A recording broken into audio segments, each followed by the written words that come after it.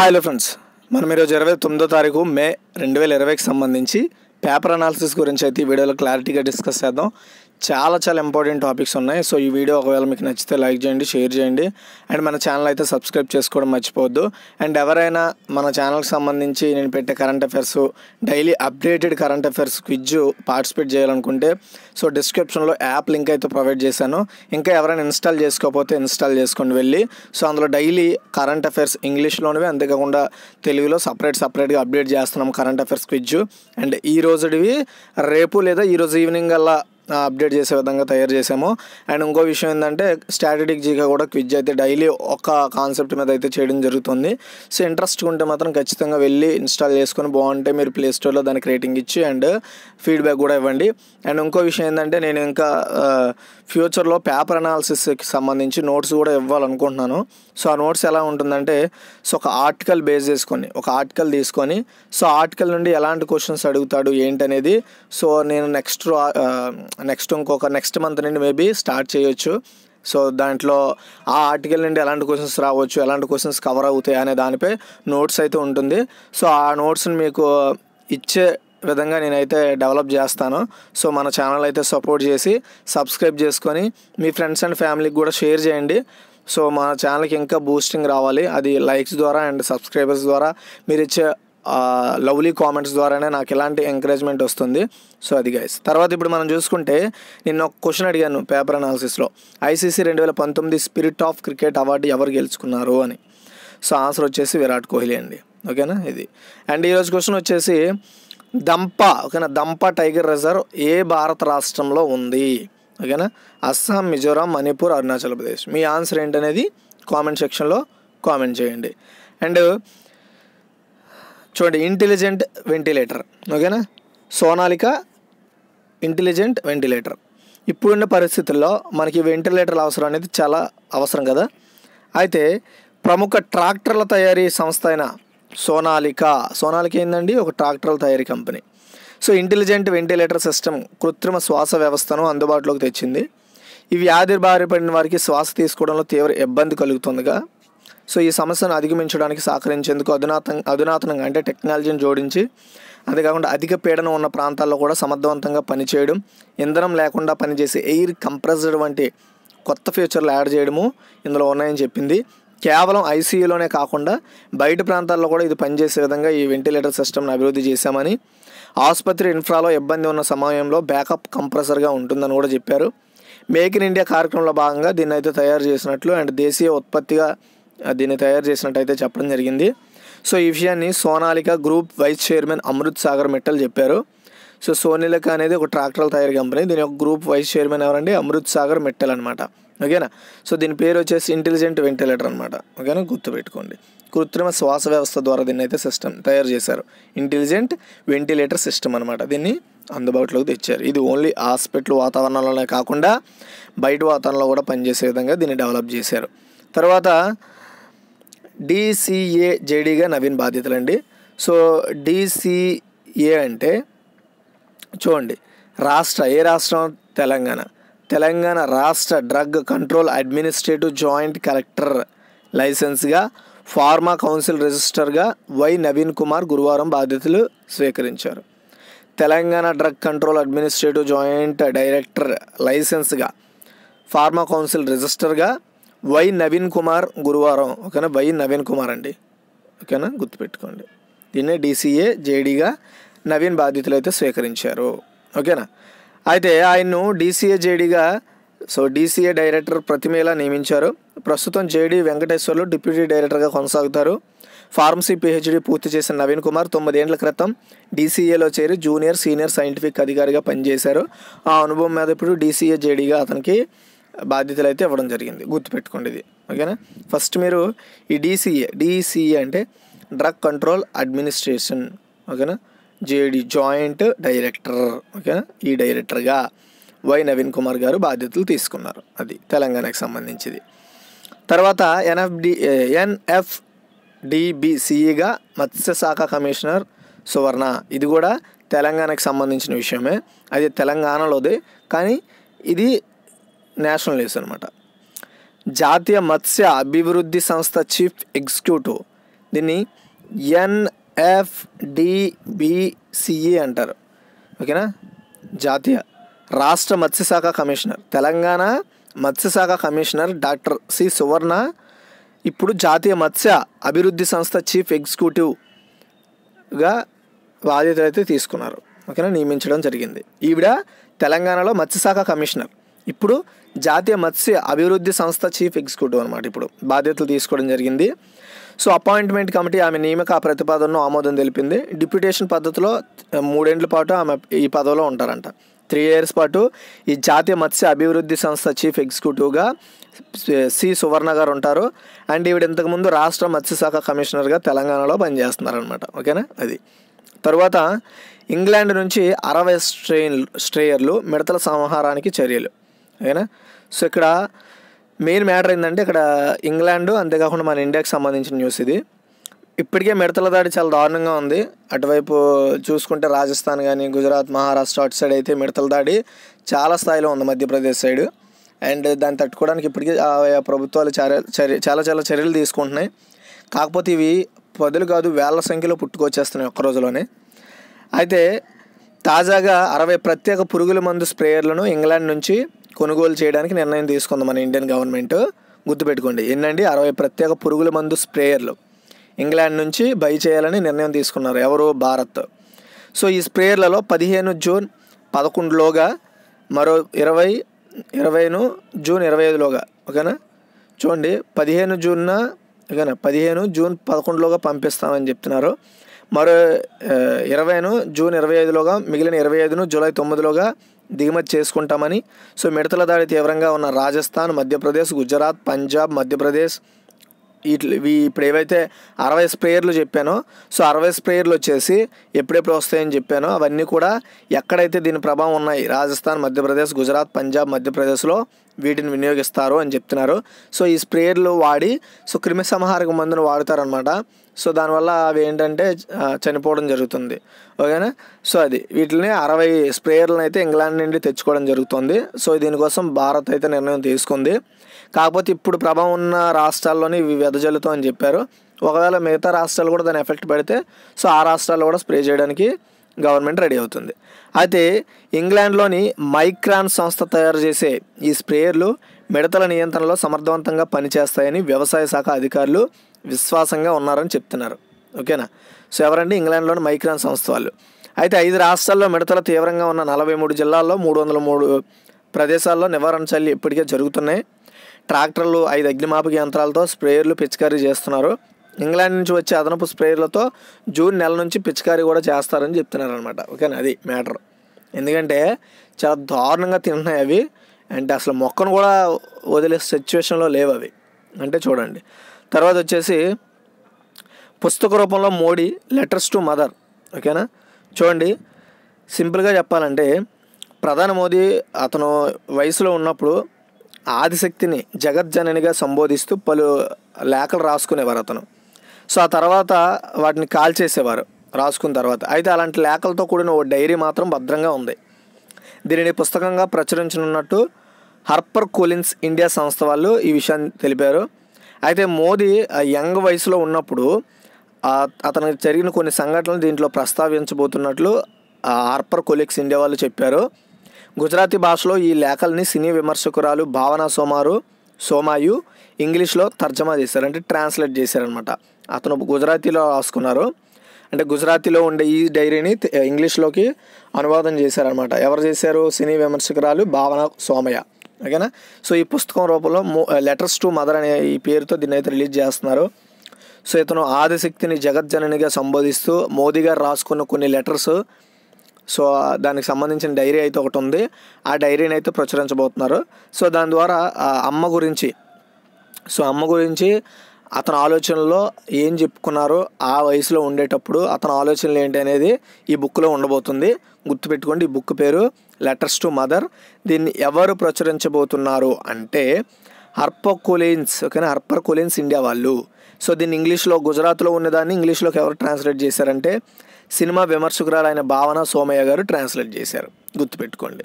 ఓకేనా, సో అతను ఆదిశక్తిని జగజ్జననిగా సంబోధిస్తూ పలు రేఖలు రాశారు. దానికి సంబంధించి ఈ బుక్లో ఉండబోతుంది. అది తర్వాత కియా.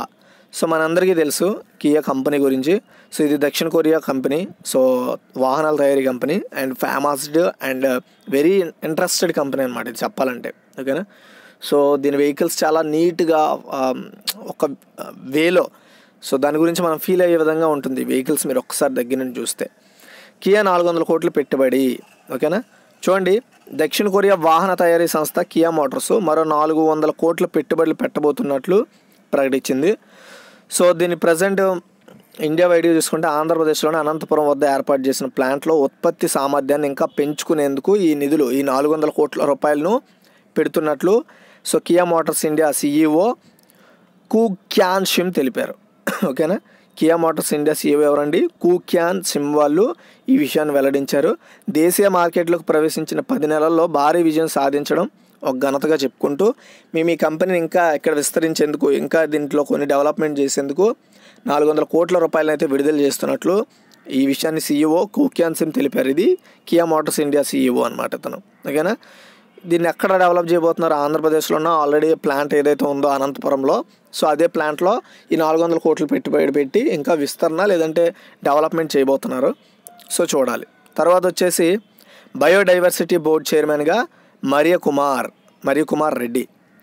ఇది ఆంధ్రప్రదేశ్కి సంబంధించింది. చూడండి, ఇది ఆంధ్రప్రదేశ్ బయోడైవర్సిటీ బోర్డు. దీన్ని జీవ వైవిధ్య మండలి అంటారు. ఓకేనా, అర్థమైంది కదా. APBDB అనమాట. APDB అంటే ఆంధ్రప్రదేశ్ బయోడైవర్సిటీ బోర్డు అనమాట. దీన్ని జీవ వైవిధ్య మండలి అంటారు తెలుగులో. సో దీని పాలక వర్గాన్ని పునర్నియమిస్తూ ప్రభుత్వం గురువారం ఉత్తర్వులు జారీ చేసింది. సో ఇప్పుడు ఏదైతే ఆంధ్రప్రదేశ్ బయోడైవర్సిటీ బోర్డు చెప్పానో దీనికి చైర్మన్గా ICAR విశ్రాంత శాస్త్రవేత్త బండి మరియ కుమార్ రెడ్డిని నియమిస్తున్నారు. దీనికి ఎవరిని? మరియ కుమార్ రెడ్డి. ఓకేనా. సో బండి మరియ కుమార్ రెడ్డి, ఇంటి పేరు బండి. అండ్ సభ్యులుగా అటవీ పశుసంవర్ధక వ్యవసాయ పురపాలక శాఖలు కార్యదర్శులు, బోర్డు ఎక్స్ అఫీషియో సభ్యుడిగా అటవీ శాఖ ముఖ్య సంరక్షణ అధికారి ఈ బోర్డులో ఉంటారు. బట్ దీనికి చైర్మన్గా మాత్రం సో ICAR విశ్రాంతి అంటే రిటైర్ అయిన శాస్త్రవేత్త అయిన బండి మరియ కుమార్ రెడ్డి దీనికి ఇప్పుడు ప్రజెంట్ అయితే బోర్డు చైర్మన్గా వ్యవహరిస్తారు. గుర్తుపెట్టుకోవాలి ఇది. ఓకేనా. తర్వాత హాంకాంగ్పై మరింత పట్టు. సో నేను ఎవరైనా మన పేపర్ అనాలిసిస్ చూసుంటే మన కరెంట్ అఫైర్స్ చూసుంటే కనుక అందులో ఆల్రెడీ దీని ప్రస్తావన తీసుకొచ్చాను నేను. ఏంటంటే హాంకాంగ్పై పెత్తనం చేసుకునేందుకు ఇంకా సో పూర్తి స్థాయిలో ఇంకా హాంకాంగ్ని ఏలడానికి ఇంకా పాలించుకోవడానికి చైనా పార్లమెంటు ఏకగ్రీవంగా జాతీయ భద్రతా బిల్లును ప్రవేశపెట్టింది. దానికి ఆమోదం కూడా తెలిపింది. ఒకవేళ ఈ జాతీయ భద్రతా చట్టం బిల్లు అనేది అమల్లోకి వస్తే హాంకాంగ్ ప్రాదేశిక స్వతంత్ర ప్రతిపత్తిని కోల్పోతుంది. సో పౌరులకున్న రాజకీయ స్వేచ్ఛ, ప్రాథమిక హక్కులు ప్రమాదంలో పడతాయని విమర్శకులు చెప్తున్నారు. ప్రధాన వాణిజ్య కేంద్రాల్లో ఒకటిగా హాంకాంగ్ ఉన్న పేరు మరుగున పడిపోతుంది. ఆందోళనలు వ్యక్తమవుతాయి. చైనా ప్రభుత్వం రూపొందించిన ఈ ప్రతిపాదనను నామమాత్రంగా ఉండే పార్లమెంట్ నేషనల్స్ పీపుల్స్ కాంగ్రెస్ ఏకగ్రీవంగా దీన్ని ఆమోదించింది. సో ఇది పక్కన పెడితే ఇంకా హాంకాంగ్పై పెత్తనం చెలాయించడానికి పూర్తి స్థాయిలో ఈ బిల్లుని తీసుకొచ్చినట్లు తెలుస్తోంది. సో ఇంకా అక్కడ ఉండే ప్రజలకు ఫ్రీడమ్ కానీ, ఉద్యమాలు చేస్తే ఊరుకునే పరిస్థితులు అండ్ స్వేచ్ఛ వ్యక్తిత్వాన్ని బయటపెట్టడము ఇలాంటివి ఇంకేమీ అక్కడ చెల్లుబాటు కావు. సో ఇంకా చెప్పు చేతల్లో ఉండాల్సిందే, చైనా చెప్పు చేతల్లో.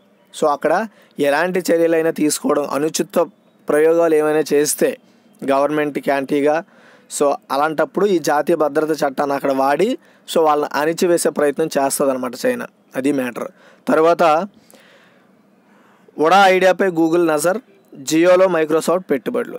ఇక్కడ 2 ఒప్పందాలు కనబడుతున్నాయి కదా, చూడండి ఇక్కడ మీకు క్లారిటీగా. చాలా ఇంట్రెస్టింగ్ అండ్ ఇంపార్టెంట్ టాపిక్ ఇది. సో ఇక్కడ జియో మైక్రోసాఫ్ట్పై పెట్టుబడులు పెట్టడానికి సిద్ధమవుతున్నట్లు అండ్ వొడాఫోన్ ఐడియాలో గూగుల్ ఇష్టపడుతున్నట్లయితే తెలిసింది. సో ఆ విషయాన్ని ఈరోజు మ్యాక్సిమం ఒక ఈనాడు, ఆంధ్రజ్యోతి అండ్ ఇంకేదో పేపర్లో కూడా వేయడం జరిగింది. సో ఈ పేపర్ని అయితే నేను ఆంధ్రజ్యోతి నుండి అయితే తీసుకోవడం జరిగింది ఈ కటింగ్ని. సో అందుకోసం, ఎందుకంటే ఇది కొంచెం వేరువేరుగా ఇవ్వడము కొంచెం కన్వీనియంట్గా ఉంటుందని దీన్ని తీసుకున్నా. అయితే ఫస్ట్గా మనం ఉడా ఐడియాపై గూగుల్ నజర్ ఏంటి అనేది ఒకసారి డిస్కస్ చేసుకోవాలి కదా, చూద్దాం. సో చూడండి, ఇంటర్నెట్ సేవల దిగ్గజం గూగుల్ మనందరికీ తెలుసు త్వరలోనే టెలికాం సేవల్లో ప్రవేశపెడుతున్న ప్రవేశించబోతున్నట్లు సమాచారం వచ్చింది. దేశీయ టెలికాం కంపెనీ వొడాఫోన్ ఐడియా లిమిటెడ్లో 5% వాటాను అయితే బై చేయడానికి సో ప్రయత్నిస్తున్నట్లు ఈ విషయం అయితే తెలిసింది మార్కెట్ వర్గాలు చెప్పే. సో ఇప్పటికే వొడాఫోన్ ఐడియా అనేది కొంచెం నష్టాల్లోనే ఉన్నాయి. కాకపోతే ఒకప్పుడు ఒక మంచి పాపులర్డ్ టాప్ 2-3లో ఉండే ఒక నెట్వర్క్స్ అనమాట. ఇప్పుడు అవి వచ్చేసి టాప్ 3లోకి వెళ్ళిపోయాను. 2 మెర్జ్ అయిపోయి కూడా వాళ్ళ నష్టాలను తట్టుకోలేక. సో ఈ కంపెనీలో ఈ వొడాఫోన్ ఐడియా కంపెనీలో 5% వాటాను కొనుగోలు చేయడానికి గూగుల్ సిద్ధమవుతున్నట్లు తెలుస్తోంది. ఇంకా ప్రస్తుతానికి అయితే ఈ రెండింటి మధ్య అయితే ఇంకా ధృవీకరణ కాలేదు. కానీ అధికార ప్రకటన అయితే త్వరలో వెలువడతాయని చెప్తున్నారు. బ్రిటిష్ టెలికాం దిగ్గజం వొడాఫోన్ పిఎల్సికి చెందిన Vodafone idea Aditya Birla group company idea cellular విలీనం ద్వారా వొడాఫోన్ ఐడియా ఏర్పాటైన విషయం మనకు తెలుసు. ఓకేనా. అయితే వాటా విక్రయానికి సంబంధించి వొడా ఐడియా ప్రమోటర్లు గూగుల్ మాతృ సంస్థ ఆల్ఫాబెట్కు మధ్య ఇప్పటికే చర్చలు స్టార్ట్ అయిన విషయం తెలుసు. వాస్తవానికి గూగుల్ కూడా జియో ప్లాట్ఫామ్స్లో వాటా కొనుగోలు కోసం ప్రయత్నించినట్లు తెలిసింది. కానీ ఫేస్బుక్ సహా బడా ఇన్వెస్టర్ జియోలో వాటాలు చేజిక్కించుకున్నాయి కాబట్టి దాంతో గూగుల్ వొడాఫోన్ ఐడియాలో వాటాపై దృష్టి అయితే తీసుకున్నట్లు తెలుస్తోంది. సో ఎందుకంటే మెజారిటీ పీపుల్ ఫస్ట్ జియోని వాడుతున్నారు. ఇప్పుడు తర్వాత వచ్చేసి ఎయిర్టెల్ వాడతారు. తర్వాత ఈ జియో వొడాఫోన్ ఎక్కువగా వాడుతున్నారు అనమాట. సో సర్వీసెస్ వేరువేరుగానే ఉంటాయి కానీ ఒకే కంపెనీ వొడాఫోన్ ఐడియా. సో ఇప్పుడు ఇదే వాడుతున్నారు. సో తర్వాత వచ్చేసి లైక్ బిఎస్ఎన్ఎల్ అండ్ ఇలాంటివి వాడుతున్నారు అనమాట. సో ఆల్రెడీ భారత్ ఎయిర్టెల్తో వాళ్ళు వేరే వేరే ఒప్పందాల్లో కూడా ఉన్నారు. సో దాన్ని దృష్టిలో పెట్టుకొని ఇంకా వీళ్ళు ఇంకా ఎంతవరకు ఒక ఒప్పందం లేని కంపెనీ ఏదైనా ఉందంటే అది వొడాఫోన్ ఐడియా అనమాట గూగుల్తో. సో అందుకనే వీళ్ళతో ఒప్పందం కుదుర్చుకోవడానికి వీళ్ళ సంస్థలో ఒక 5% వాటాను కొనుగోలు చేయడానికి గూగుల్ అయితే కసరత్తు చేస్తుందని తెలిసింది. ఓకేనా. సో అది అయితే ఎందుకు గూగుల్ వాళ్ళు ఈ వొడా ఐడియా ఫోన్లోని పెట్టుబడులు పెట్టడానికి ట్రై చేస్తున్నారంటే చూడండి, జియోతో పోలిస్తే వొడా ఐడియా మార్కెట్ విలువ చాలా తక్కువ. ప్రస్తుతం జియో ప్లాట్ఫామ్స్లో మార్కెట్ వాల్యూ చాలా ఎక్కువ ఉంది, అంటే 4.87 లక్షల కోట్ల వరకు ఉంది. బట్ వొడాఫోన్ ఐడియా విలువ చూసుకుంటే కేవలం 16,724 కోట్లు మాత్రమే. చూడండి ఎంత తక్కువ ఉందో. దాంతో గూగుల్కు వొడాలో వాటా చాలా చౌకగా లభిస్తుందని అర్థమవుతుంది. అయితే ప్రస్తుతం వొడాఫోన్ ఐడియా అప్పుల భారం, నిధుల కొరతతో తీవ్రంగా సతమతం అవుతోంది. ఇందుకు తోడు సుప్రీంకోర్టు తీర్పుతో 58 కోట్ల ఏజీఆర్ బకాయిల భారం కూడా ఇప్పుడు ఈ ఐడియా ఫోన్ వొడా మీద ఉంది. ఇలాంటి సమయాల్లో గూగుల్తో డీల్ కంపెనీ పాలెట్ సంజీవనిగా అవుతుందా లేదనేది తెలుసుకోవాలి. ఎందుకంటే భవిష్యత్తులో గూగుల్ ఈ కంపెనీలో మరిన్ని పెట్టుబడులు పెట్టేందుకు కూడా ఛాన్సెస్ ఉంటాయి. అంతేకాకుండా రిలయన్స్ జియోతో పాటు అందులో పెట్టుబడులు కలిగిన ఫేస్బుక్ ఈ డీల్ ద్వారా గూగుల్ గట్టి పోటీ ఇస్తాయి. ఎందుకంటే సో మనం ఇప్పుడు ఒక ఫేస్బుక్ను లాగిన్ అవ్వాలన్నా సరే మనం ప్రత్యేకంగా యాప్ కాకుండా సో అయితే ఈ గూగుల్ ద్వారానే మనం వెళ్ళాల్సి ఉంటుంది మ్యాక్సిమం. లేదంటే యాహూ ఇలా సెర్చ్ ఇంజిన్స్ ఏమైనా ఉన్నాయో ఆ ప్లాట్ఫామ్స్ ద్వారానే మనము గూగుల్లోకి వెళ్ళాల్సి ఉంటుంది. ఓకేనా. సో ఏదైనా సరే డిపెండ్ అయ్యేది సెర్చ్ ఇంజిన్ మీద నుండి మనం దానిలోకి వెళ్ళాల్సి ఉంటుంది, ప్రత్యేకమైన యాప్ కాకుండా. ఓకేనా. సో అది అంటే ఎలా అయినా సరే ఈ ప్లాట్ఫామ్ వాడుకుంటాయి గూగుల్ అనేది చాలా పెద్ద సంస్థ అండ్ దానికి అనుబంధంగా వచ్చినవి కానీ సో ముందు నుండి ఒక సెర్చ్ ఇంజిన్ వైపు ఒక మదర్, సో ఇన్ఫర్మేషన్ మదర్గా ఏదైనా ఉందంటే అది గూగుల్ అనే చెప్పుకోవాలి. సో ఇప్పుడు గూగుల్ అయితే వొడాఫోన్ ఐడియా మీద పెట్టుబడి పెడితే సో ఈ జియోకి ఫేస్బుక్కి గూగుల్కి మంచి పోటీ అయితే ఉండబోతుంది. సో చూడాలి ఏం జరుగుతుంది అనేది. అయితే ఇప్పుడు జియో మైక్రోసాఫ్ట్ గురించి చూద్దాం. సో ఆసియా కుబేరుడు ముఖేష్ అంబానీ చెందిన జియో ప్లాట్ఫామ్స్లో వాటా కొనుగోలు చేసేందుకు మైక్రోసాఫ్ట్ సైతం రెడీగా ఉందని తెలుస్తోంది. జియో ప్లాట్ఫామ్స్లో 2.5% వాటాను, అంటే $200 కోట్ల డాలర్లు అంటే 1,500 కోట్లకు పైమాటనే చెప్పుకోవాలి. ఈ అవకాశాన్ని దక్కించుకునే విషయంలో మైక్రోసాఫ్ట్ అయితే ఆలోచన చేస్తోంది. సో కానీ వొడాఫోన్ ఐడియా గూగుల్ అయితే 5% వాటాను, అదే ఇక్కడ మనం జియోలో అయితే 2.5% వాటాను. ఇప్పటికే జియోలో 5 సంస్థలు ఇప్పటివరకే వాటాలు కొనుగోలు చేసి అందులో ఫేస్బుక్ ఉంది అండ్ చాలా సో సిల్వర్ లేక్ ఇలా చాలా కంపెనీస్ ఉన్నాయి అందులో ఇప్పుడు కొత్తగా మైక్రోసాఫ్ట్ కూడా చేరే అవకాశం ఉందని చెప్తున్నారు. దీని డీల్ 1,500 కోట్ల రూపాయలు ఉంటుందని చెప్తున్నారు. సో ఈ డీల్ కనుక ఖరారైతే జియో ప్లాట్ఫామ్లో రానున్న 6వ పెట్టుబడి ఇది అవుతుంది. కంపెనీలో 10% వాటా కోసం 43,574 కోట్లు పెట్టుబడి పెడుతున్నట్లు సోషల్ నెట్వర్కింగ్ దిగ్గజం ఫేస్బుక్ గత నెల 21న ప్రకటించింది. ఆ గడిచిన నెల రోజులకే పైగా కాలంలో మరో 4 కంపెనీలు కూడా జియోలో వాటాలు కొనుగోలు చేసేసాయి. అందులో సిల్వర్ లేక్ వచ్చేసి 1.15%, విస్టా ఈక్విటీ వచ్చేసి 2.23%, జనరల్ అట్లాంటికా వచ్చేసి 1.3%, ప్రముఖ ప్రైవేట్ ఈక్విటీ ఇన్వెస్టర్ కేకేఆర్ 2.23% గూగుల్లో ఇప్పటికే వాటాను తీసుకున్నాయి. అయితే ఇందులో తాజాగా మైక్రోసాఫ్ట్ కూడా అబుదాబి ప్రభుత్వానికి చెందిన ముబుదాల ఇన్వెస్ట్మెంట్ కంపెనీతో చర్చలు జరుగుతున్నాయి. సో ఆ చర్చలు ఓకే అయిపోతే జియోలో ముబుదాల $100 కోట్ల మేర పెట్టుబడులు పెట్టే అవకాశాలు కనబడుతున్నాయి. సో ఈ విధంగా బై చేస్తారనమాట. వాళ్ళు 1500 కోట్ల వాల్యూతో మైక్రోసాఫ్ట్ వాళ్ళు జియోలో కొనబోతున్నారు. అయితే వచ్చే 1-2 సంవత్సరాల్లో Reliance Jio American stock exchange నాస్డాక్లో list చేయాలని ముఖేష్ అంబానీ భావిస్తున్నారు. సో అలా భావిస్తే ఏమవుతుందంటే అతనికి ఆదాయం చాలా ఎక్కువ ఉంటుంది. సో ఇప్పటికే ఫేస్బుక్ పెట్టుబడులు కలిగి ఉన్న కంపెనీలో మైక్రోసాఫ్ట్ కూడా ఇన్వెస్ట్ చేసే అవకాశం ఉంది. అండ్ రిలయన్స్ జియో విదేశీ పబ్లిక్ ఆఫరింగ్ IPOకి చెందిన బాగా కలిసి ఉందని మార్కెట్ వర్గాలు అంటున్నాయి. సో మైక్రోసాఫ్ట్ ఈ డీల్ ద్వారా అమెరికన్ కంపెనీలైన అమెజాన్, వాల్మార్ట్, గూగుల్కు పరోక్షంగా పోటీ ఇవ్వాలనే ఆలోచనలో సో రిలయన్స్ జియోతో జతకడుతున్నట్లు తెలుస్తున్నాయి. అయితే మైక్రోసాఫ్ట్ క్లౌడ్ ప్లాట్ఫామ్ అజూర్కు చెందిన దేశీయ సర్వర్లలో రిలయన్స్ జియో ఇప్పటికే డేటా హోస్టింగ్ కోసం ఇరు సంస్థల మధ్య 2019 ఆగస్టులోనే ఒప్పందం కుదిరింది. సో ఆల్రెడీ ఈ మైక్రోసాఫ్ట్కి చెందిన అజూర్కి చెందిన కంపెనీలో ఆల్రెడీ ఇప్పుడు రిలయన్స్ జియో అయితే డేటా హోస్టింగ్ కోసం ఆ కంపెనీనే వాడుకుంటుంది. సో ఇప్పుడు మైక్రోసాఫ్ట్ కూడా అఫీషియల్గా కానీ పెట్టుబడులు పెడితే సో జియోకి అటువైపు మైక్రోసాఫ్ట్కి మంచి బిజినెస్ అయితే నడుస్తుంది. ఇది సో ఇటువైపు ఐడియా, వోడాఫోన్ ఐడియా, గూగుల్ ఒప్పందం అండ్ మైక్రోసాఫ్ట్ జియో ఒప్పందం ఎలా ఉండబోతుందో చెప్తున్నాను. సో ఇది అండ్ మార్కెట్లో పెద్ద వ్యాపారాల రాబోయే రోజుల్లో నడుస్తాయని అర్థమవుతుంది. సో అది వీళ్ళంతా కూడా ఇండియన్ ఎక్పై టార్గెట్ చేసి విదేశీ సంస్థలు మనపై రుద్దడి స్టార్ట్ చేయడం, సో వాళ్ళు లాభపడడం జరుగుతాయి. ఎందుకంటే మన దేశ కంపెనీలు మన దేశంలో ఉండే వ్యాపారులకి ఛాన్స్ ఇవ్వరు. ఒకవేళ ఇచ్చిన మన ఇండియా వాళ్ళ తెలివితేటలకి ఆ కంపెనీలు ఎక్కువ కాలం నిలవు కాబట్టి సో విదేశీ కంపెనీలతో పెట్టుబడులు పెట్టుకుంటున్నారు. అది మ్యాటర్. ఓకేనా, గుర్తుపెట్టుకోండి. ఇది ఫ్యూచర్లో చాలా ఇంపార్టెంట్ టాపిక్ అవుతుంది. తర్వాత అనంతపురం అమ్మాయికి US ప్రెసిడెంట్ స్కాలర్ పురస్కారం. గుర్తుపెట్టుకోండి, US ప్రెసిడెంట్ స్కాలర్ పురస్కారం ఇదేంటో చూద్దాం. సో ప్రతిష్టాత్మకమైన US ప్రెసిడెన్షియల్ స్కాలర్ 2020 గుర్తుపెట్టుకోండి. ఈ పురస్కారాన్ని అనంతపురం జిల్లాకు చెందిన పి సంజనారెడ్డి దక్కించుకుంది. ఏందండి, US ప్రెసిడెన్షియల్ స్కాలర్ 2020 పురస్కారం. సో చదువులో అత్యుత్తమ ప్రతిభ కనబరిచిన అమెరికాలోని విస్కాన్సిన్ రాష్ట్రం నుంచి అమ్మాయిల కోటాలో ఆమె పురస్కారానికి సాధించారు.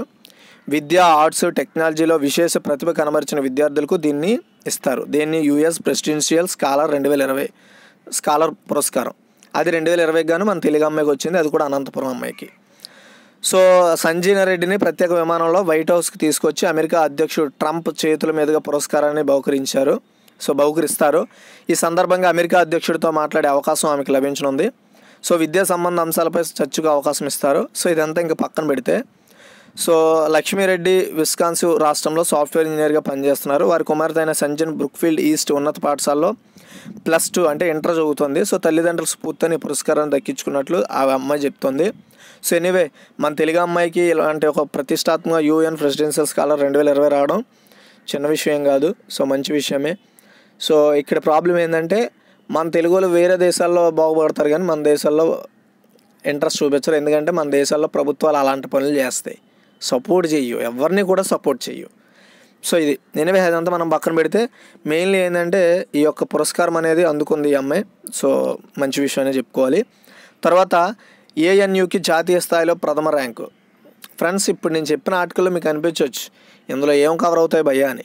అందుకే సో మీ అందరూ ఆలోచనలు మార్చడం కోసమనే నేను and next month 2nd week or 1st week నుండి సో పేపర్ అనాలిసిస్ మీద నోట్స్ని అయితే తయారు చేయబోతున్నాను.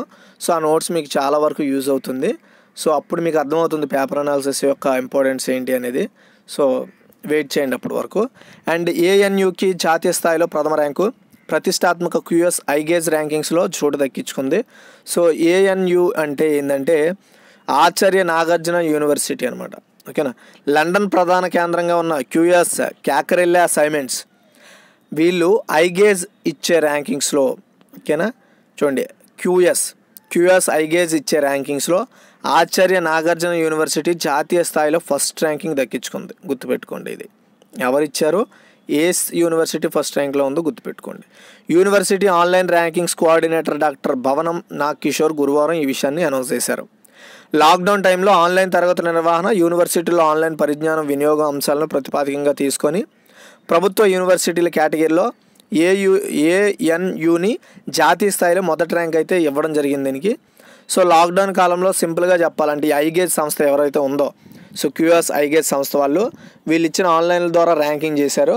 సో ఈ నాగార్జున ఓకేనా. సో ఆచార్య నాగార్జున యూనివర్సిటీ ఆన్లైన్లో బోధించడంలో సో ఆన్లైన్ ఎక్విప్మెంట్లో ప్రథమ స్థానంలో ఉంది మన ఇండియా నేషనల్గా అనేసి ఈ QS ఐగేజ్ వాళ్ళు ఈ ర్యాంకింగ్స్లో అనౌన్స్ చేశారు, గుర్తుపెట్టుకోండి. తర్వాత వచ్చేసి ఎడిటోర్లు అండి. భారత రాజనీతికి అసలైన పరీక్ష. అసలు ఈ భారత రాజనీతి ఏంది, అసలైన పరీక్ష ఏందో మనం ఒక్కసారి క్లారిటీగా తెలుసుకుందాం, ఓకేనా. ప్రపంచ ఆరోగ్య సంస్థ వరల్డ్ హెల్త్ ఆర్గనైజేషన్ కార్యనిర్వాహక సంఘం అధ్యక్షుడిగా భారత ఆరోగ్య మంత్రి అయిన డాక్టర్ హర్షవర్ధన్ ఏప్రిల్ 22న ఎన్నికయ్యారు. ఆ విషయం మనకు తెలుసు, అది పెద్ద సెన్సేషన్ న్యూస్ కూడా అయింది. WHO పాలనా సంఘమైన ప్రపంచ ఆరోగ్య సభ WHA 73వ సమావేశం మే 18, 19 తేదీల్లో జరిగింది. సో అందులో భారత దౌత్యపరంగా 3 చిక్కుముక్కులు ఏర్పడ్డాయి. అవి WHAలో తైవాన్కు పరిశీలక హోదా, కోవిడ్ పుట్టుక వ్యాప్తి మీద స్వతంత్ర దర్యాప్తు, ప్రపంచ ఆరోగ్య సంస్థల సంస్కరణలు తీసుకురావడం. ఈ 3 వ్యవహారాల్లో నేర్పుగా ఒడుపుగా నెగ్గు రావడం అనేది భారత రాజనీతికి పరీక్ష అనే చెప్పుకురావాలి, అంతే కదా. సో అది ఎందుకంటే మన వాళ్ళని ప్రతిపాదిస్తూ మనకు ఒక పెద్ద మూటను తల మీద ఎత్తారనమాట. ఏంది, సో చైనాపై ఈ కరోనా వైరస్పై దర్యాప్తు ఒకటైతే, సో అంతేకాకుండా కరోనా వైరస్లో అది ఎలా పుట్టిందనే దానిపై దర్యాప్తు. ఈ రెండింటిని ఇప్పుడు కార్యనిర్వహణ అధికారిగా చైర్మన్గా మన కేంద్ర ఆరోగ్య మంత్రి అయిన డాక్టర్ హర్షవర్ధన్ గారే దీని బాధ్యతలు తీసుకోవాల్సి ఉంటుంది. సో ఇది ఇప్పుడు కొంచెం పెద్ద చిక్కే. సో దాని గురించి ఇక్కడ మనం చర్చించబోతున్నాం. WHOలో తైవాన్కు పరిశీలన హోదా ఇచ్చే ప్రతిపాదనను చైనా తీవ్రంగా ప్రతిఘటిస్తోంది. తైవాన్ను తమలో భాగంగా బీజింగ్ పరిగణిస్తున్న సంగతి తెలుసు. డొనాల్డ్ ట్రంప్ అధ్యక్షుడు అయినప్పటి నుంచి చైనా విషయంలో అమెరికా కఠిన వైఖరి ప్రదర్శిస్తున్న విషయం కూడా గుర్తు తెచ్చుకోవాలి అని చెప్తున్నారు. సో తెగే వరకు లాగడానికి ఇష్టపడేవి కావు. ట్రంప్ జమానాలో అంతా మారిపోయింది. చైనాకు ఖాతరు చేయకుండా అంతర్జాతీయ సంస్థల్లో తైవాన్కు సభ్యతత్వం లేదా పరిశీలన హోదా ఇప్పించడం ద్వారా చైనాకు పోటీగా నిలబెట్టడానికి ట్రంప్ సర్కారు చేయవలసిందంతా చేస్తున్నారని విమర్శ ఉంది. అయితే అందులో భాగంగానే WHAలో తైవాన్కు పరిశీలన హోదా ఇచ్చారనమాట. దీనికి America, Britain, Japan, Australia, New Zealand, కెనడాలతో పాటు తైవాన్కు దౌత్యపరంగా మిత్రులైన 14 దేశాలు మద్దతు పలికాయి అనమాట. అంటే సింపుల్గా చెప్పాలంటే సో తైవాన్కు పరిశీలక అందులో WHAలో పరిశీలక హోదా అయితే ప్రొవైడ్ చేశారు. సో దీనిపై కానీ ఇదే జరిగితే చైనాకు కొంచెం ఈ WHO నుండి కొంచెం చొక్క ఎదురయ్యే అవకాశం ఉంటుంది అది. సో యాతావాద తైవాన్ పరిశీలన హోదా అనేది ప్రపంచ ఆరోగ్యానికి మేలు చేయడం కన్నా రాజకీయ దౌత్య కక్షలు తీర్చుకోవడానికి ఒక సాకుగా మారిపోతుంది. ఈ భౌగోళిక రాజకీయ స్పర్శలతో WHO సమావేశాలు రగులుతున్నాయి అన్నమాట. అయితే WHO కార్యనిర్వాహక సంఘ అధ్యక్ష హోదాలో భారతదేశం అటు ఆదర్శాలను ఇటు ఆచరణీయతను మేళవిస్తూ ముందుకు సాగాలి. చైనా దూకుడు, అమెరికా కూటమి డిమాండ్ల మధ్య సమతౌల్యం సాధిస్తూ ముందుకు కదలాల్సి ఉంటుంది. తైవాన్కు WHO సభ్యతత్వం విషయంలో చైనా మీద అమెరికా కూటమి ఒత్తిడి పెంచుతున్న సమయంలో భారతదేశం సమన్వయంతో వ్యవహరిస్తోంది. తైవాన్కు అనుకూలంగా లేదా వ్యతిరేకంగా ఎటువంటి ప్రకటన చేయలేదు ఇంతవరకు మన ఇండియా. అయితే ప్రాదేశిక సమగ్రత, శౌర్య భౌమత్వాలకు సంబంధించిన అంశాల్లో పరస్పర ప్రయోజనాలకు భంగం కలగనీయకుండా ఆ విధంగా వెళ్ళాలని భారత్ చైనాల అవగాహన కుదుర్చుకొని ఉండటమే దీనికి కారణం అని చెప్పుకోవాలి. ఈ అంశాల్లో ఒకరి మనోభావాలను మరొకరు గౌరవించుకోవాలని అంగీకారం కూడా కుదిరింది. పైగా క్వాడ్ సభ్య దేశాలైన అమెరికా, జపాన్, ఆస్ట్రేలియా, భారత్లలో కేవలం ఇండియాకే చైనాతో సుదీర్ఘమైన 3488 కిలోమీటర్ల భూ సరిహద్దు అయితే ఉందని మనం అందరికీ తెలుసు. ఇప్పుడు అక్కడే చాలా హాట్గా ఉందని కూడా గుర్తుపెట్టుకోవాలి. ఈ వాస్తవాధీన రేఖ LAC అంటారు వెంబడి 2 దేశాల మధ్య తరచూ సరిహద్దు ఘర్షణలు జరుగుతున్నాయి. అయితే 2017లో డొక్లాం వద్ద తాజాగా సిక్కిం, లద్దాఖ్ సరిహద్దుల వద్ద నెలకొన్న సంఘర్షణ పరిస్థితులు చైనా సైనిక దూకుడును నిదర్శకాలు. భారత్ను తైవాన్ విషయంలో అమెరికా వైపు మొగ్గవద్దనే హెచ్చరిక సంకేతాలు అలాంటివే. అయితే దీర్ఘకాలం పాటు సరిహద్దుల్లో ఉద్రిక్తుల ప్రతిష్టంభన కొనసాగించే సత్తా చైనాకు ఉందని మర్చిపోకూడదు. ఇక్కడ సమస్యను దౌత్య మార్గాల్లో పరిష్కరించుకోవడానికి ప్రయత్నించాలి. డొక్లాం వివాద పరిష్కారానికి నరేంద్ర మోదీ, షీ జిన్పింగ్లు వుహాన్ శిఖరాగ్ర సభ ఉపకరించిన సంగతి ఇక్కడ ప్రస్తావనార్హం. అది కాకుండా భారత్కు చైనా అతిపెద్ద వాణిజ్య భాగస్వామ్యాన్ని గుర్తుంచుకోవాలి.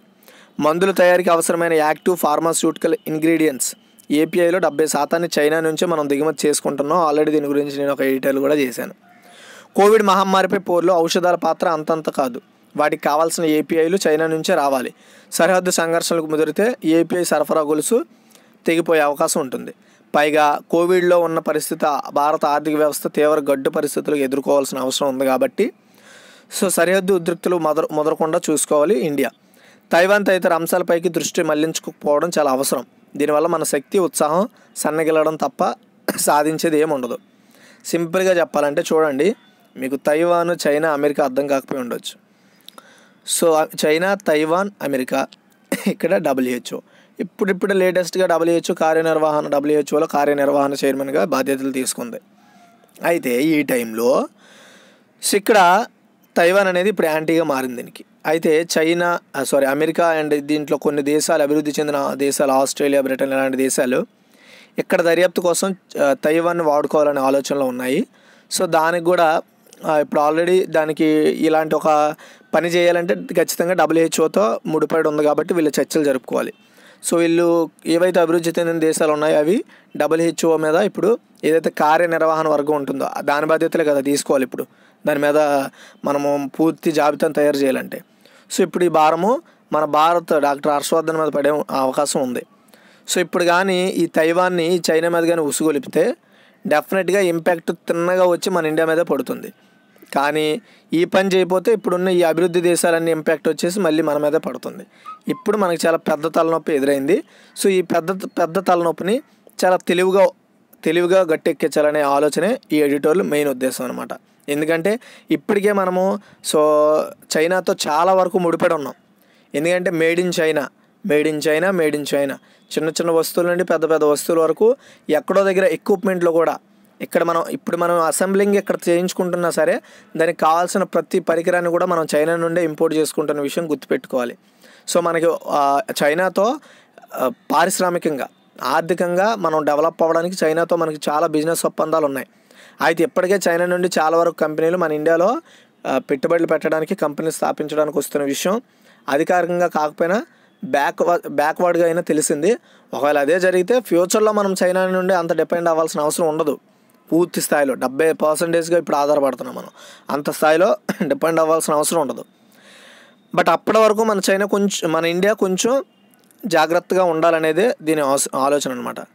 అయితే ఇప్పటికే చైనాపై ప్రపంచ ఆరోగ్య సంస్థ స్పందనపై స్వతంత్రంగా నిష్పాక్షికంగా విచారణ జరపాలని ఆస్ట్రేలియా చొరవతో భారత్ సహా 122 దేశాలు డిమాండ్ చేశాయి. అదే తైవాన్ సమస్యకు దూరంగా ఉంటేనే ఈ అంశంపై మాత్రం ఆస్ట్రేలియాకు కలిసి వెళ్ళాలని భారత్ అయితే ఆలోచన తీసుకుంది. ఏదైనా ఇది కొంచెం చైనాకి యాంటీ అనే మనం గుర్తుపెట్టుకోవాలి. సో అమెరికాతో కలిసి వెళితే చైనా పట్ల శత్రుత్వ వైఖరి ఎక్కువ అవుతుంది. సాటి క్వాడ్ సభ్య దేశమైన ఆస్ట్రేలియాతో చేతులు కలిపింది ఇండియా. వుహాన్ ల్యాబ్లకు ప్రయోగాల మీద ప్రపంచమంతా చాలా కాలం నుంచి అనుమానాలు వ్యక్తం చేస్తున్నాయి కాబట్టి భారత్ బీజింగ్పై ఖండన మండలకు దూరంగా ఉంది. ఒక దేశంగా సంయమనం పాటిస్తూ విచారణకు సమిష్ట తీర్మానంతో గొంతు కలిపే లౌక్యం ప్రదర్శించింది సైలెంట్గా. అంటే మేమేం చేయలేదు, కానీ మేము చేస్తామన్న ఉద్దేశంతో మన ఇండియా ముందుకెళ్తోంది. అయితే చైనా విషయంలో కానీ, ప్రపంచ ఆరోగ్య సంస్థ స్పందనపై కానీ అమెరికా మాదిరిగా కఠినమైన భాషా వాటకాన్ని ఇప్పటివరకు భారత్ అసలు దానిపై స్పందించలే. పోనీ అమెరికా అధ్యక్షుడు ట్రంప్ అంటున్న విషయాన్ని కూడా సమర్థించట్లే. చాలా తెలివిగా నోరు మూసుకొని ఉంటుంది మన ఇండియా. వ్యూహ విషయాల్లో తనకు తానుగా నిర్ణయాలు తీసుకోగలదని చాటుకుంటుంది ఇండియా. ప్రపంచ ఆరోగ్య సంస్థ వైఖరిపై విచారణ జరపాలనడం చైనాను ఇరుగును పెట్టడానికి కాదని సూచించినట్లయింది. అంటే సో ఇది WHOపై విచారణ చేస్తారు. ఆ విచారణ చైనా వరకు వెళ్తే అది ఏ దేశాలకు ఆ దేశాల యొక్క మ్యాటర్ కాదు. ఎందుకంటే విచారణ అనేది డెప్త్గా తెలుసుకోవాలి కాబట్టి అది విచారణలో భాగం. అంతేగాని చైనా, ఎందుకంటే ఇప్పుడు మళ్ళీ చైనాని వద్దు, మేము ఇందులో ఒప్పందంలో మేము కుదరము, విచారణ విషయంలో మేము తలదోర్చమంటే మళ్ళీ మొత్తం 121 దేశాలకి మన దేశం యాంటీ అయిపోద్ది. చాలా తెలివిగా అటు వెళ్తూ ఇక్కడ నోరు మూసుకుంటూ మన ఇండియా అయితే చాలా సైలెంట్గా ఉంది. అది ఏంటంటే WHO పాత్రపై చాలా దేశాల్లో అనుమానాలు ఉన్న కోవిడ్ మహమ్మారిపై సమిష్టి పోరాటానికి ఆ సంస్థ వేదికగా తీసుకోవడం అవసరమని భారత్ భావిస్తుంది. కోవిడ్ని కట్టడి చేయడానికి మాత్రమే ప్రపంచ ఆర్థిక వ్యవస్థ మళ్ళీ పట్టలేకపోతుంది. WHO కార్యనిర్వహణ వర్గ అధ్యక్ష పాత్రలో భారత్ ఈ కృషిలో అందరినీ కలుపుకోవడానికి కృషి చేస్తుంది. 2016-19లో ఆలినోద్యమ శిఖరాగ్ర సభలకు వెళ్లకుండా మానుకున్న భారత ప్రధాని నరేంద్ర మోదీ ఇటీవల మళ్ళీ ఆలినోద్యమ ఆవశ్యకతను చాటి చెప్పడానికి ఈ దృష్టితోనే చూడాలి. ఆసియా, ఆఫ్రికా, లాటిన్ అమెరికాలో 120 దేశాలు ఆలినోద్యమ సభ్యులు అండ్ సార్క్ దేశాల్లో కోవిడ్ అదనపు భారత్ $1 కోటి నిధిని ప్రకటించడం కూడా ఉమ్మడి పోరాట ఆవశ్యకతకు నొక్కి చూపడానికే కారణం. దానికి అనుగుణంగా ప్రపంచ ఆరోగ్య సంస్థలకు భారత్ ప్రాముఖ్యం ఇస్తోంది. అమెరికా, చైనా వైరాల చిక్కుముక్కుల్లో ఇరుక్కుపోకుండా ప్రపంచ దేశాల మధ్య ఐక్యత, సహకారాలను పెంపొందించడమే తన విధానంగా భారత్ అయితే ముందుకెళ్తుంది. సో సింపుల్గా చెప్పాలంటే ఇప్పుడు ఇటువైపు మనం చూసుకుంటే చైనా అండ్ భారత్ మధ్యలో అమెరికా. చైనా, అమెరికా మధ్యలో భారత్. ఎందుకు మనం దీని గురించి స్పష్టం చేసుకుంటున్నామంటే మనకు అమెరికాతో ఈ మధ్యనే బాగా ఫ్రెండ్షిప్ ముదిరింది. అండ్ ఇంకోటి ఏంటంటే వ్యాపార పరంగా మనము చైనాపై డిపెండ్ అయి ఉన్నాం. కానీ ఈ చైనాకి, అమెరికాకి ఇప్పుడు పడడం లేదు. అంటే ఏమైనా మనం అటు ఇటు కాకుండా నోరు జారి దేనికైనా సపోర్ట్ చేసామంటే ఇటు నుండి మనము ఫ్యూచర్లో వచ్చే యుద్ధాల నుండి వచ్చేటప్పుడు మనము అమెరికా సహాయం కోల్పోతాం. ఎందుకంటే అమెరికాతో మనకి సాంకేతికతంగా కాకుండా ఆర్మీ వైడ్ అంటే మనకి ఇటు సైడ్ యుద్ధాల్లో కూడా మనకి బాగా పనికొస్తుంది. ఎందుకంటే మిలిటెంట్లో అమెరికా అనేది చాలా టాప్లో ఉందన్నమాట. ఓకేనా. అది అండ్ దాని దృష్టిలో పెట్టుకొని మనం దీని హెల్ప్ తీసుకోవాలి. ఎందుకంటే మనం పొరుగునున్న పాకిస్తాన్తో కూడా మనకి ఇబ్బందులు ఉన్నాయి. అండ్ ఇటీవల ఇప్పుడు నేపాల్తో కూడా ఇబ్బందులు అయితే రావడం జరుగుతుంది మెల్లిమెల్లిగా మ్యాప్ విషయంలో. ఇలా వీటన్నింటినీ తట్టుకోవాలంటే అమెరికాకు ఒక పెద్ద సపోర్ట్ మన ఇండియాకి పెద్ద సపోర్ట్ ఉండాలి. ఆ సపోర్ట్నే ఈ అమెరికా. ఈ అమెరికా అయినప్పుడు మనము ఇప్పుడు నోరు జారామనుకోండి ఏదైనా, అది చైనాకు సపోర్ట్గా ఉండొచ్చు లేదా అమెరికాకు సపోర్ట్గా ఉండొచ్చు. ఈ రెండింటిలో దానికి ఒకదానికే సపోర్ట్గా ఉంటుంది. అప్పుడు మిగతా సపోర్ట్ కాని దేశం ఏదైతే ఉందో ఆ దేశం మన మీద యాంటీ చేయడానికి స్టార్ట్ చేయబోతుంది అనమాట. దానివల్ల ఇటువైపు మనము వాణిజ్యపరంగా, అంతేకాకుండా టెక్నాలజీ పరంగా, నెక్స్ట్ వచ్చేసి బ్యాక్ బోన్ పరంగా మనము అమెరికాని లాస్ అవుతాం చైనా వైపు సపోర్ట్ చేస్తే. బట్ అమెరికా వైపు సపోర్ట్ చేస్తే మనము పారిశ్రామికంగా చాలా ఇబ్బందులు పడతాం. పారిశ్రామికంగా లేకపోతే ఆర్థికంగా మనం వెనక్కి వెళ్ళిపోతాం. అందుకనే భారత్ చాలా సైలెంట్గా ఇప్పుడు WHOలో కార్యనిర్వహణ అధికారిగా మన ఇండియాని అయితే చేయబెట్టింది కాబట్టి మెయిన్ రోల్ పోషిస్తుంది కాబట్టి ఈ టైంలో చాలా వరకు సైలెంట్గా అండ్ చాలా తెలివిగా వాటి పనులు అయితే చేసుకుంటూ పోతే మనము అన్ని దేశాలతో స్నేహపూర్వకంగా ఉంటూ ఎలా ప్రపంచ దేశాలన్నీ ఏ విధంగా నిర్ణయాలు తీసుకుంటే ఆ విధంగా వెళ్ళే అవకాశం ఉంటుందన్నమాట. అది భారత్ చేస్తున్న పని. అండ్ ఈ టైంలో ఎలాంటి వేరే ఆలోచనలు చేయకుండా చాలా తెలివిగా వ్యవహరించాలనేది ఈ ఆర్టికల్ యొక్క ఉద్దేశం. ఏం తప్పు చేసినా రెండు దేశాల దగ్గర ఇరుక్కుపోతాం. ఇది కొంచెం కష్టమైన పని అండ్ చాలా జాగ్రత్తగా మెయింటైన్ చేయాలని ఈ ఆర్టికల్ యొక్క ముఖ్య ఉద్దేశము. దీని గురించి నేను చెప్పడానికి రీజన్ ఏంటంటే మనం ఇలాంటి కాన్సెప్ట్లు తెలుసుకోవాలి. ఎందుకంటే భారత్, చైనా అండ్ అమెరికా ఈ మూడు దేశాల మధ్య మనము ఎలాంటి ఆవశ్యకతను కలిగి ఉన్నాం అనేది మనకు తెలుసుకోవాలి కాబట్టి ఎడిటోరియల్ చేశాను. ఈ యొక్క పేపర్ అనాలిసిస్లో మీకు ఇష్టమైన ఆర్టికల్ ఏదో కామెంట్ సెక్షన్లో కామెంట్ చేయండి. Thanks for watching guys.